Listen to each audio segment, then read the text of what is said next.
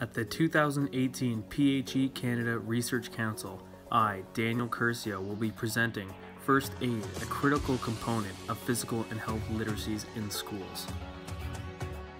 As an educator, as well as a first responder, I'm synthesizing my experiences and practical knowledge in order to propose that students should systematically learn basic first aid techniques and procedures as core knowledge of physical and health literacies.